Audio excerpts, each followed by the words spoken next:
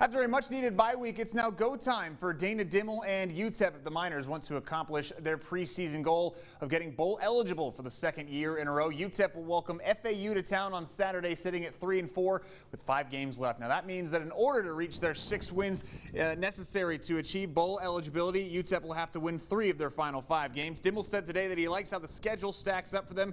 3 home games, another bye week, and also 2 short road trips to Rice and UTSA. Now the Miners have been very inconsistent this season, but with the bowl game goal on the table, expect them to come out firing, even if Dana Dimel says he won't mention the fact that they could go to a bowl game with 3 wins to his team.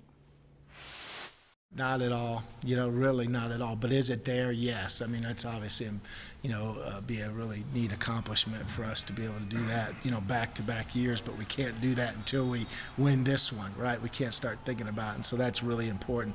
It's there for us if we can just play good football down the stretch. There's no cushion to lose anymore. I think we got to win out, and that has to be the mindset. No excuses. There's no reason we shouldn't be winning out. So that's the mindset, right? It's just win every game from here on out. UTEP is a 5-point underdog to FAU as it enters Saturday's game at the Sun Bowl, the Miners' first home game since September 23rd.